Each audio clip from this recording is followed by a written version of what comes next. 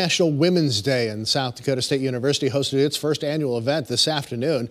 Women in the community gathered in the Multicultural Affairs office to celebrate over good food and good conversation.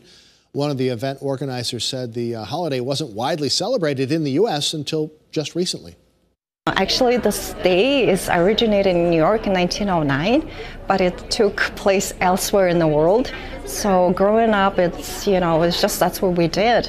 I'm originally from Mongolia, and that's what we celebrated every year. So, and I just thought coming here, everybody does that, but it's not. But we want to have this tradition going. Now you can read more about SDSU's first International Women's Day celebration in a KELOLAND.com original by Gracie Terrell.